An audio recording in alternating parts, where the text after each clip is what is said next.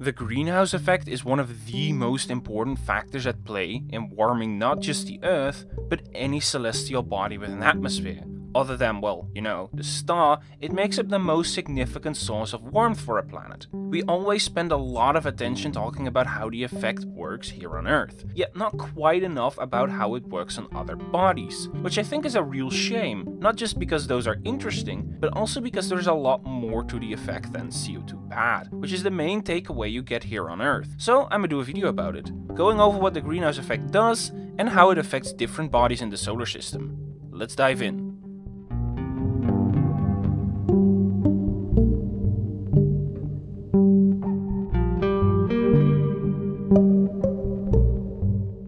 Okay, basics first. While I expect most of you will be roughly familiar with what the greenhouse effect does, let me quickly recap scientifically so we're all on board. Planets tend to be heated primarily by their star, and the amount of heating a planet receives from its star can be precisely calculated using the star's luminosity, the planet's reflectivity, and its distance in orbit by this formula.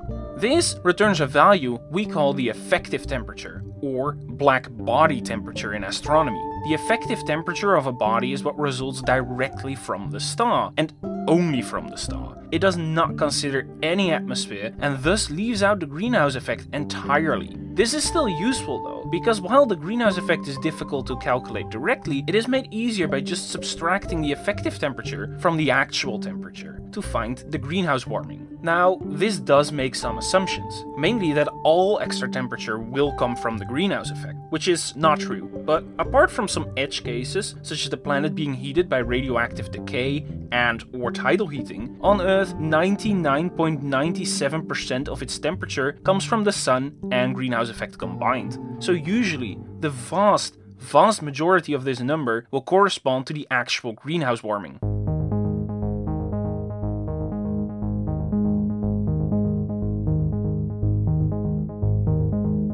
While the influence of the sun's luminosity and the planet's distance to the sun are both obvious factors, worth of a short reflection here is the albedo. In astronomy, the bolometric albedo is simply the percentage of light that gets reflected back into space by the planet's surface. Depending on the body in question, this percentage can vary immensely based on the composition of the surface. Of course, cloud coverage also plays a major role in the planet's albedo, but for the sake of simplicity, let's focus on the surface here. Fresh snow on Earth has one of the highest natural albedos, reflecting back about 80% of the incoming sun's energy. Desert sand reflects back about 40%, absorbing the other 60% as heat. And then going further, grasslands absorb over 75% as heat, and forest-covered landscapes only reflect 15% back depending on the type of forest. One of the surface features with the lowest albedo on Earth at least is actually the open ocean, which manages to absorb 94% of the sun's energy, only reflecting back 6%. For the Earth, all these surface features combine to get an average albedo of 29.5% for the entire planet, meaning we absorb the other 70.5% as heat. This number, however, is not constant. As snow melts in summer and grasslands desertify, the albedo is slowly decreasing, causing more heat to get absorbed. Over the past 25 years, it's estimated the Earth's albedo has decreased with about 0.7%.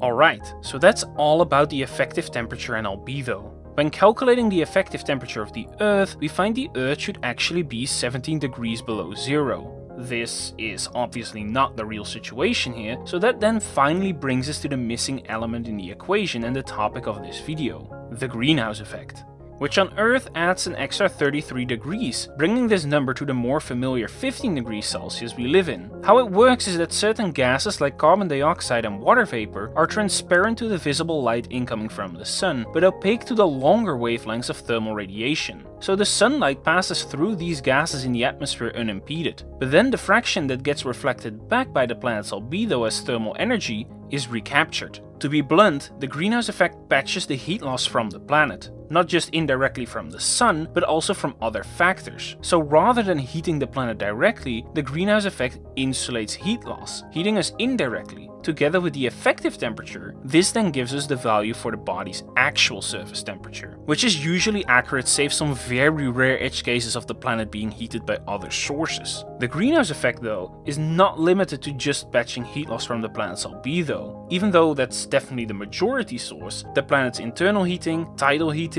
and anthropogenic warming can all be insulated by the greenhouse effect. On Earth, the primary greenhouse gases are water vapor and carbon dioxide. But let's take a closer look at what the greenhouse effect actually does on other bodies in the solar system.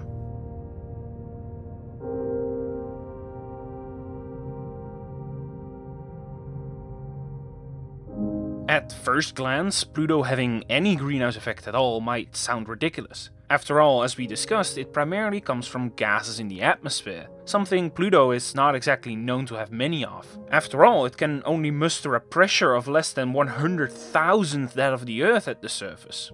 But don't be deceived by that, because despite this fact, Pluto is able to generate a larger greenhouse effect than the Earth has.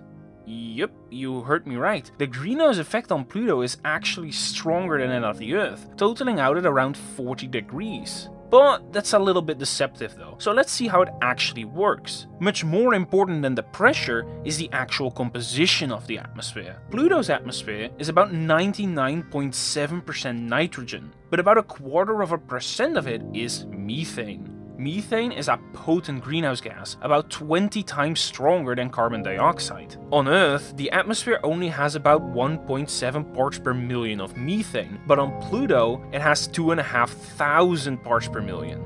The methane in Pluto's atmosphere is especially unique because it concentrates itself at higher altitudes. The result of this being that the surface remains quite cold on average, between about 40 to 60 degrees Kelvin, but about 30 kilometers up in the lower atmosphere, the methane creates a warm coating that raises the temperature to about 110 degrees Kelvin, which is up to 60 degrees warmer than the surface. The reason the surface doesn't warm as much is that the methane sublimes there, thus its greenhouse effect becomes much smaller. Pluto also has a thin haze layer of particles in its atmosphere, extending no less than 1,000 kilometers above its surface. These haze particles block sunlight and together act as a cooling layer, much stronger than the methane greenhouse effect. So even though Pluto has a strong greenhouse effect, the surface remains among the coldest places in the solar system despite it.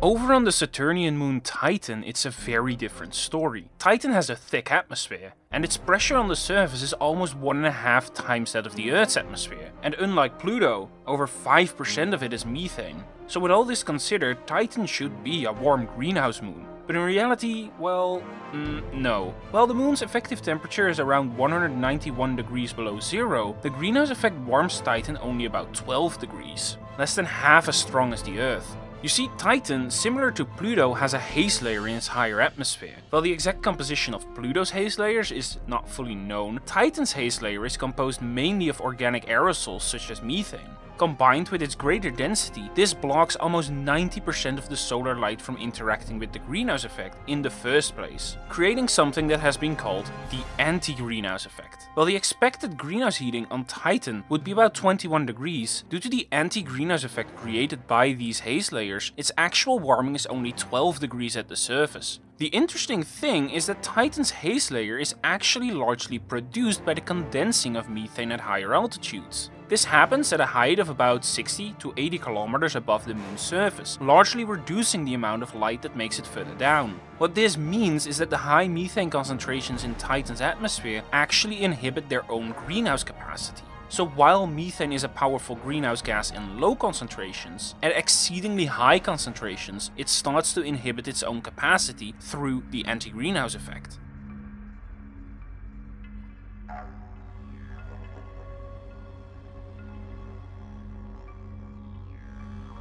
Meanwhile, over on Mars, we find a thin atmosphere, which is 95% carbon dioxide. Carbon dioxide, or CO2, is a greenhouse gas, but its high concentrations on Mars are counterbalanced by two things. Firstly, Mars' thin atmosphere, meaning that even though it's very concentrated, there still actually isn't that much of it. But then there's also the absence of complementary greenhouse gases, such as water vapor, methane, and ozone, all of which are essential in making carbon dioxide work as a greenhouse gas. The greenhouse effect on Mars is thus primarily created by carbon dioxide, which is a lot less potent than the methane-based greenhouse effects we saw on Pluto and Titan. Combined with its much thinner atmosphere, it makes for a relatively weak overall heating effect. It's worth noting though that Mars may have had a stronger greenhouse effect in its past, potentially allowing for warmer and wetter conditions. However, the loss of its atmosphere over time has led to the current state of a weak greenhouse effect and the inhospitable surface conditions.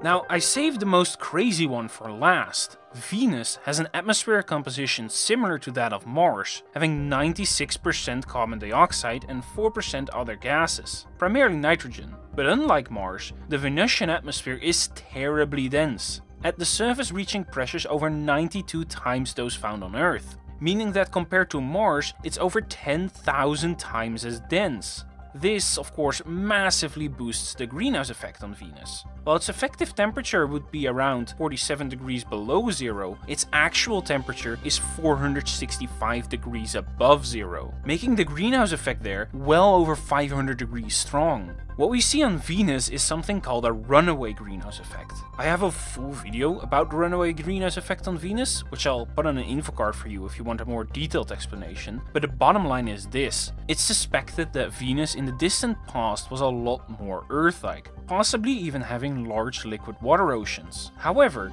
due to the sun's increasing luminosity, its surface temperature gradually rose to a tipping point where the oceans heated enough to start mass evaporating. Water vapor is a potent greenhouse gas, so this created a positive feedback loop where the more water evaporated, the quicker the temperature rose, which means even more water would evaporate. You get the picture.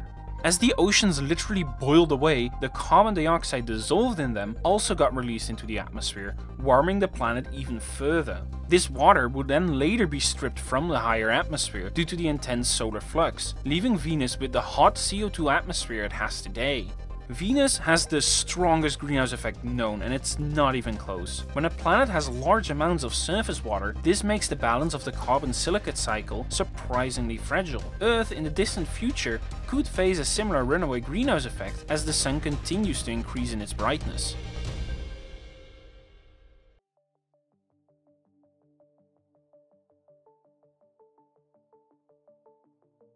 What I went over today were just some examples, of course, but what I hope I was able to demonstrate from these four is the differences between methane and carbon dioxide based greenhouse effects, as well as the role of pressure. Pluto and Titan are too cold for atmospheric CO2, which freezes solid below minus 56 degrees. Hence, they mainly rely on methane in their greenhouse effects. While both Pluto and Titan have haze layers, they interact very differently with the methane. The greenhouse effect on Pluto warming the upper atmosphere and cooling its surface. On Titan, this effect is even strong enough to manifest an anti-greenhouse effect. Due to this, both bodies exhibit similar degrees of total heating despite the immense differences in pressure.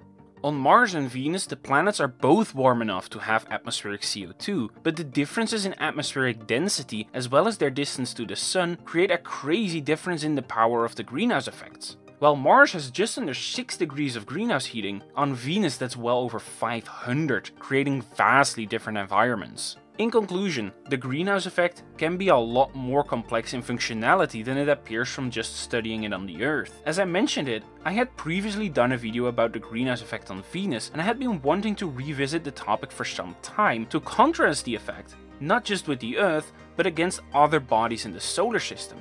Today I went over just a few, of course, but there is plenty more which I encourage you to look into if you found this an interesting video. If you did, you might want to stick around and subscribe for more. Leave me a comment if you know of any other interesting greenhouse effects in the solar system or beyond. I'd love to read them. This has been YG Online, and as always, thank you for watching, and I'll see you in the next one. Stay tuned.